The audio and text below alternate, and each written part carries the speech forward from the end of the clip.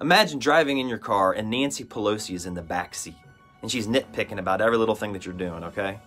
And all of a sudden a deer runs out in front of you and you swerve to miss the deer. And Nancy says, "Oh, this is unsafe driving. I'm shutting off your car. Give me your keys." And she takes your keys and just leaves you stranded at the side of the road. Buried deep in this $1 trillion infrastructure bill that was just passed last fall by Congress is a mandate to make sure that by the year 2026, every new car sold in the United States must have a kill switch that will be monitored by the government to shut you down if they think your driving is unsafe. That's right, folks. And this kill switch must, and I quote, passively monitor the performance of a driver of a motor vehicle to accurately identify whether that driver may be impaired. Now, let me tell you this. Impaired is not defined by this legislation. So what does that mean? So you could be driving down the road and a bee flies in and you're swerving trying to swat this bee. You're not impaired. You're trying to get the damn bee out of your face while you're driving on the road. Remember the scene from Tommy Boy? And some computer algorithm backed by Nancy Pelosi and whoever else in Washington decides that you're unsafe. And so they shut down your car, leave you stranded. What if your wife is in labor and you're racing to get to the hospital and you're driving a little too fast?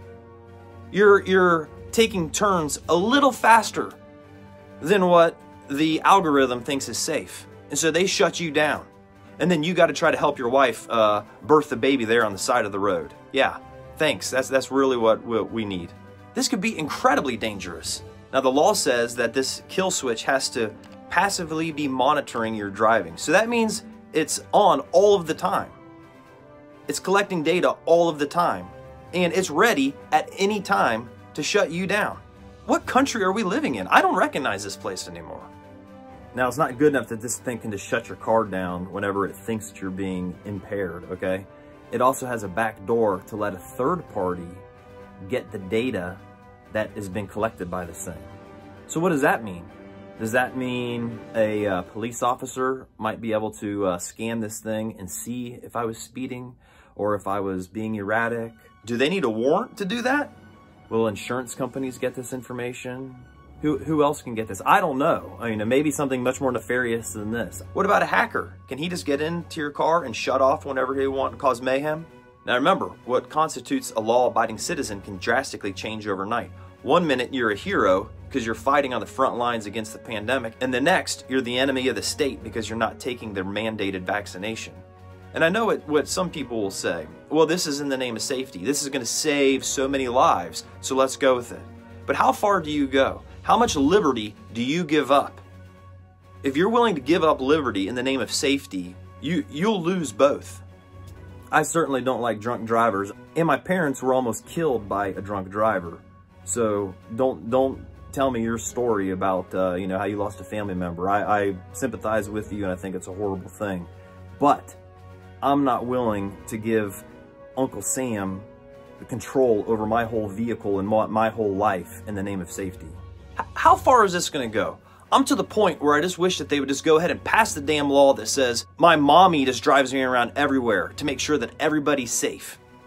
I'm not some giant conspiracy theorist, but I'll tell you right now, we do not need Big Brother, Nancy Pelosi, Uncle Sam, and the rest of them watching over our shoulder from the back seat telling us if we're being a good driver or not. If you want to put a cop out there with a radar gun and pull me over when I'm speeding, fine. If I'm being erratic and a cop sees me and he pulls me over and asks us if everything is okay, fine. But you cannot have some computer shut me down based on what Big Brother thinks is safe driving and think that that's fine. But guess what, folks? It's in the infrastructure bill and it's coming. So if you don't like it, you need to contact your representative and fight like hell to have this thing pulled out. I'm a safe driver. I'm a good law-abiding citizen. But you know what? Sometimes when I'm on the road by myself or I'm in my Corvette, it's beautiful and I can see the road ahead of me is clear, yeah, I might break the law. But you know what? I don't put people in danger, okay? Do I want some kind of algorithm written by Nancy Pelosi or whoever else shutting me down because they think I'm unsafe? Is this the frickin' Soviet Union or is this the USA? Now, like I said, I'm a good law-abiding citizen, but when I'm driving and I've got a cop driving behind me, I get a little tense. Imagine having a cop driving behind you everywhere you go all the time, following you.